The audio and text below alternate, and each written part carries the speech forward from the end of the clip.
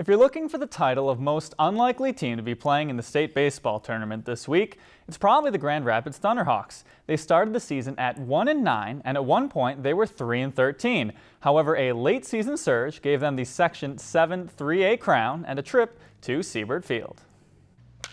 While their record looks bad on paper, their early season was filled with games against talented large schools, which has paid off come playoff time. We're willing to take a beating early in the year because they show us what we need to work on in practice, what we're not good at. Beginning of the year, we were all tight and we weren't playing like we could, and then we started hitting, throwing strikes, and that's really what changed it for us. It was good playing those good teams, and I would rather have a worse record than a better record if we were playing down teams, and when we go down and play Minnetonka and all those guys, it help us a lot, and I think it'll be good. A reporter told me after the championship game that we were 1-9 at one point, and I had no idea that we were that bad because we just play one pitch at a time and try to win the next pitch, because in baseball that's all you can do. While they came into sections as underdogs, and the same for state, Grand Rapids definitely doesn't feel overmatched. I think between our guys, we thought we were the #1 team, but we were technically the underdogs, and it was good to get that win. And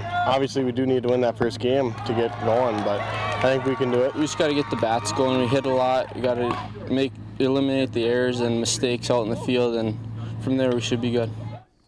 Well, the Thunderhawks will try and shock the world starting this Thursday at 10 a.m. If you enjoyed this segment of Lakeland News, please consider making a tax-deductible contribution to Lakeland PBS.